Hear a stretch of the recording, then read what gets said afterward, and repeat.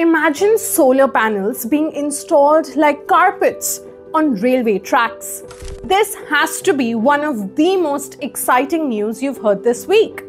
You're watching the Good News Show, episode 92. A new and exciting project is about to begin in Switzerland. Solar panels will be installed on railway tracks, marking the first time the world will ever see something like this. This innovative idea comes from a Swiss startup called Sunways.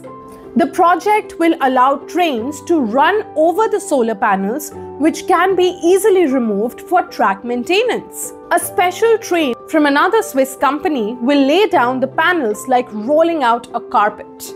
This project aims to generate clean energy while providing a unique solution for both energy and transportation. When it gets hot, we usually choose loose, white clothes or whatever feels comfortable. But did you know?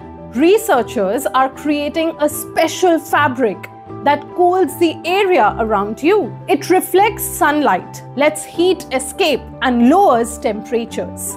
Unlike regular fabrics that trap heat, this new fabric has 3 cooling layers.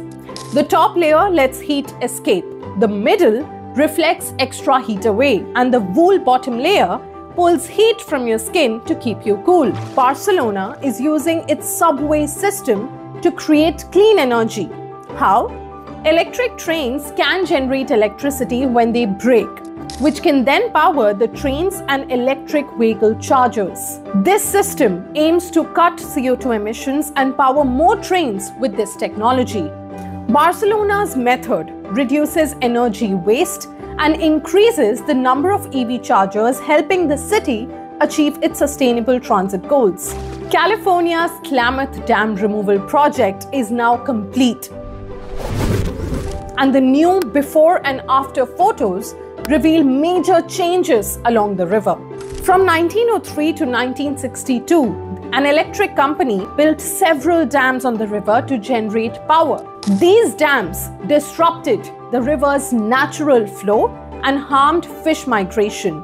With the dams gone, it is a reminder that anything that can be built can also be taken down. Now, salmon and other species can thrive again, and it also helps restore an important resource for tribal communities that depend on the river for survival.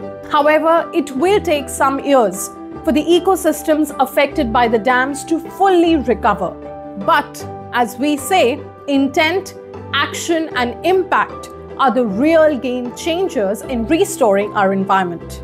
An Indian startup, Bioreform, is creating an alternative to plastic bags using sugar, cellulose, and corn fibers. These bags are 100% eco-friendly and can decompose within 180 days. So far, they've replaced over 6 million plastic bags in stores across India. Plastic bags are popular because they are water-resistant, durable, lightweight, and strong. But this Hyderabad-based startup wanted to create an eco-friendly alternative that has similar properties to plastic but is cheaper than paper, cloth, or jute bags. So, which story from this episode is your favorite? Tell me in the comments. And don't forget to tune in every Friday at 8 p.m. If you liked this video, subscribe to News with Navya and drop a comment below. You can also support our climate journalism by clicking on the link in our description.